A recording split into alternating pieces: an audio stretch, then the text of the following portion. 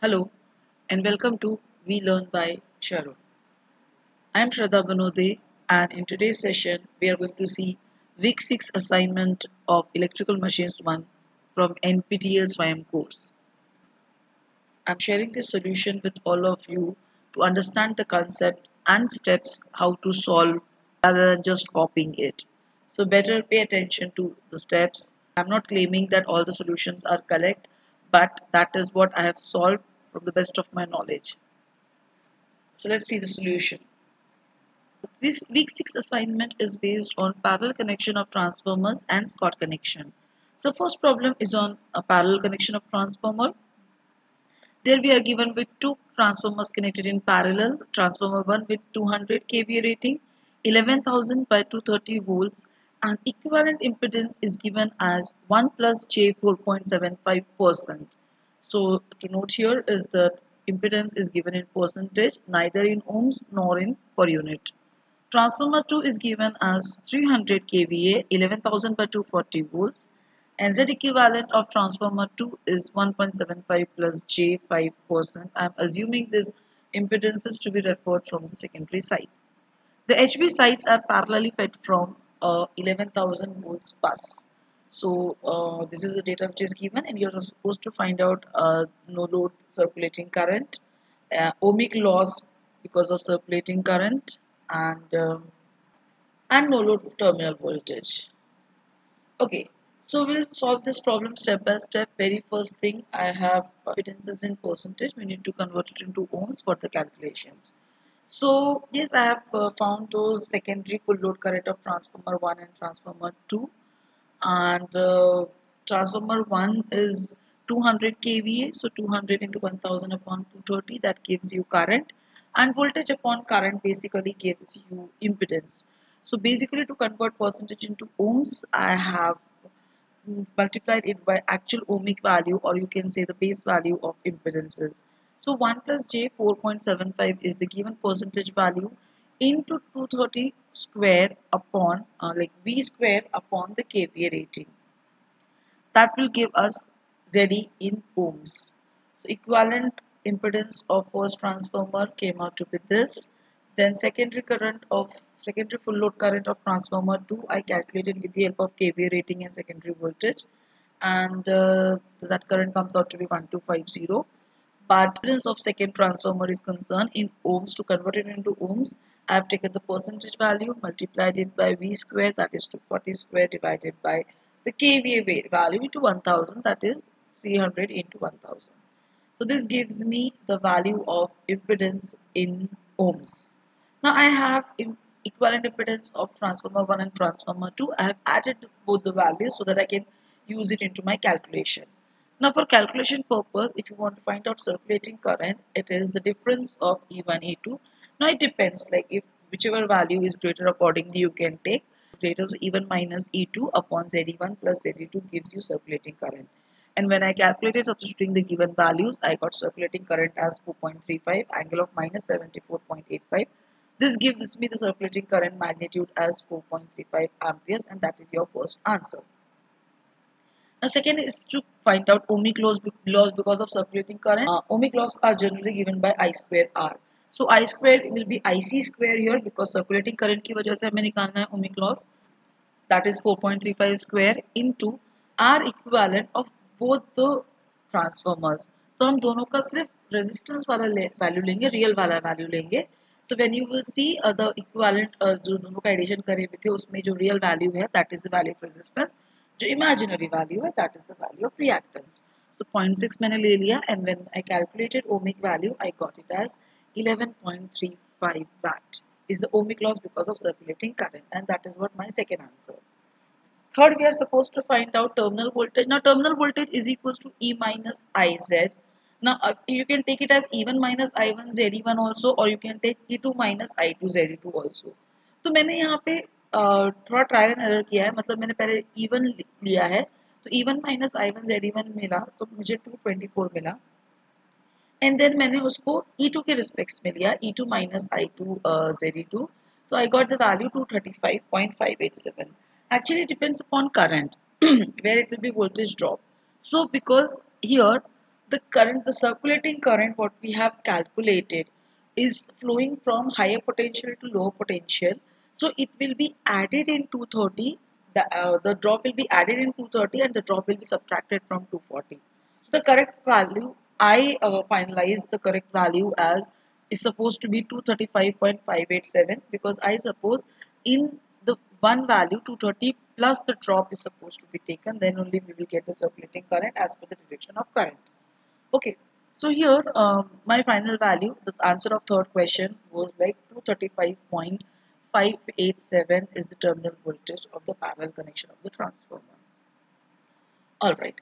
Then goes the next question. In next question, again two transformers are connected in parallel. Transformer 1 rating is given as 50 kVA. Per unit resistance is given as 0.015. Per unit leakage reactance is given as 0.07. No load secondary voltage is given as 420 volts.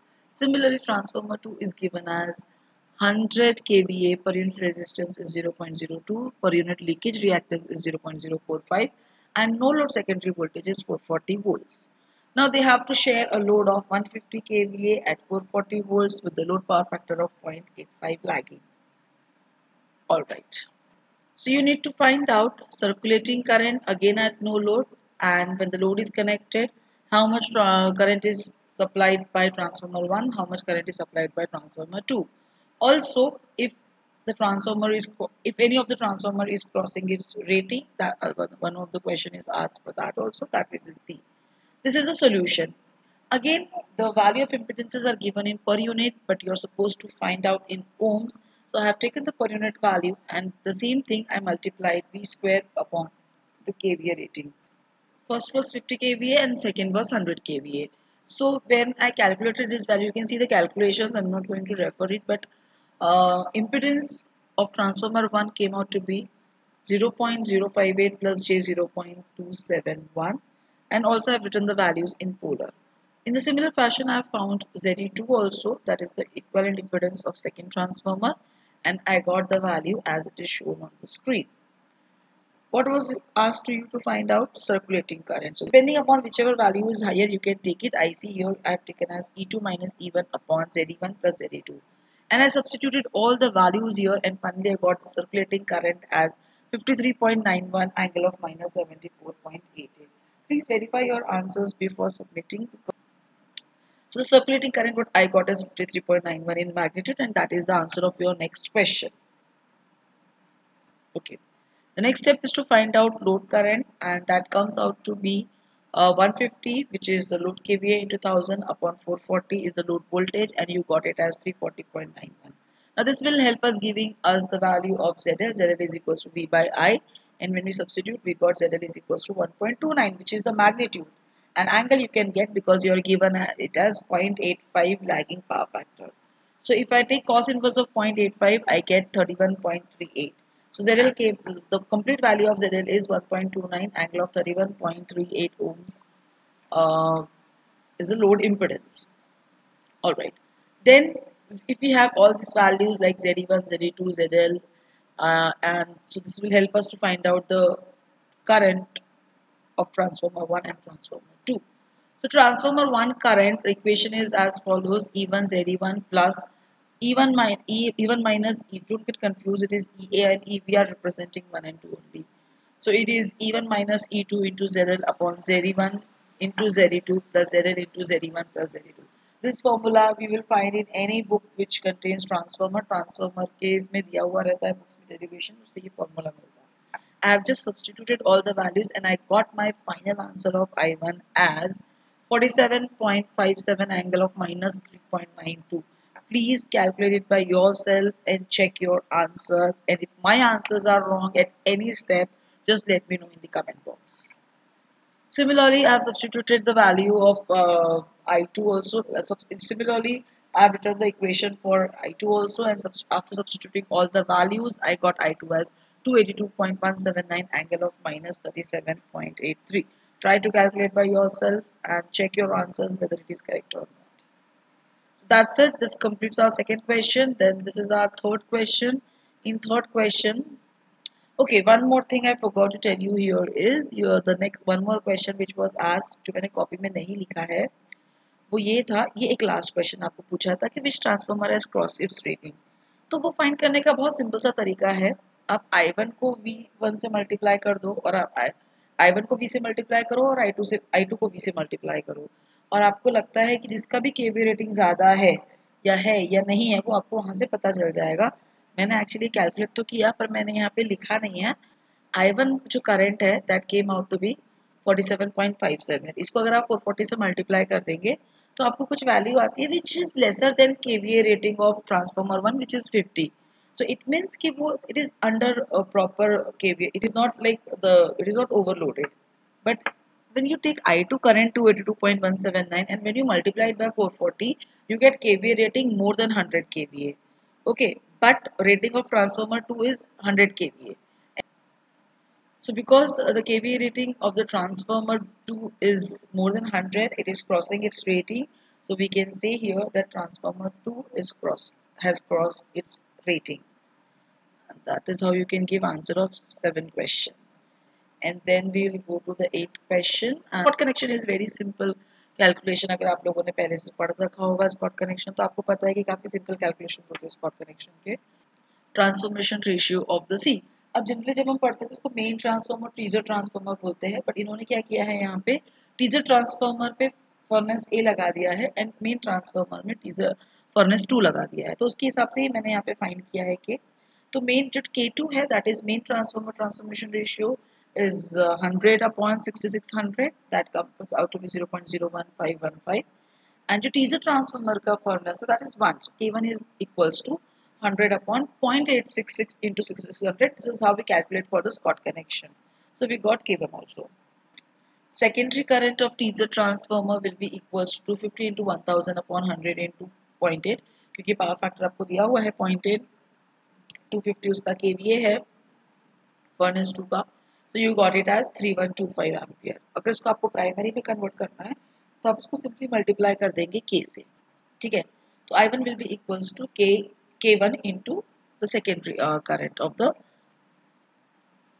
teaser transformer. Okay, and when we calculated, we got the value of I1. I1 means primary current of the first transformer, primary current of the teaser transformer here, suppose. So primary current of the teaser transformer is coming out to be 54.44 amperes. Now this is your IA, no doubt. IA will be this value. You got one answer of your question, that is IA is equals to 54.44 ampere. Then let's go to the second, that is main transformer. So if I'll try to find out secondary current of the main transformer, 100 kVA is given. So 100 into 1000 upon 100 volts into 0.8 will give you 1250. Getting primary current of the main transformer, just multiply with the transformation ratio of the main transformer and you will get it as 18.93. Now ये जो होता है primary का जो main transformer का जो primary current होता है वो पूरा नहीं होता, उसके साथ टर्शियरी का भी करंट आपको लेना होता है। तो अगर आपको IB और IC निकालना है which will be the same value, it will be equals to root of I1M square plus I1T teaser का जो करंट है upon two the whole square. This formula you will apply and when you calculate you will get 33.155 ampere as IB and IC. So IA was 54.44, IB and IC was IB and IC is 33.155 ampere. This is my final answers. Please do your calculations by yourself, check it out, and then only you submit your answers to avoid any error or any mistakes. This is all about the week 6 assignment. I tried it to the best of my knowledge. Try each and every step by yourself, do the calculations yourself, and then only fill your answers and submit your answers. This is Shraddha Manode signing off. Thank you and happy learning.